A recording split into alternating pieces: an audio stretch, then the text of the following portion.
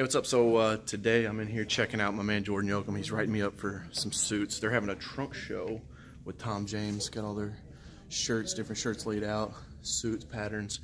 So Jordan, been buddies since high school, and so he works with Tom James. And check these out, man. These suits are sick. You know me, always got to look dapper and keeping your suit game tight.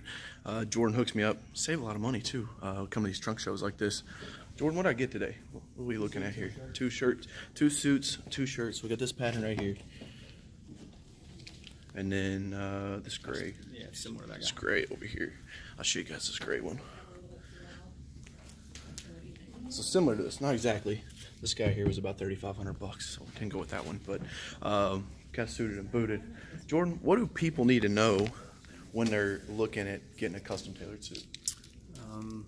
Start with something simple. Okay. Simple first. Make sure you don't get something too tight. Because if you get it too tight, you'll tear it up. Nice. And you don't want to tear up a custom suit? No, you don't want to tear up a custom suit. What about, you told me something about cuff length one time, like your shirt length with moving your wrist or something. Can you explain that to Sure. him? Yeah. Proper suit jacket length should be right at the break of your wrist. If anything too long, it shows that it's not tailored as well as that it doesn't fit. Yeah, see, little tip from Jordan Yocum with the suit game here. So hit the subscribe button, leave me a reply, a little comment here.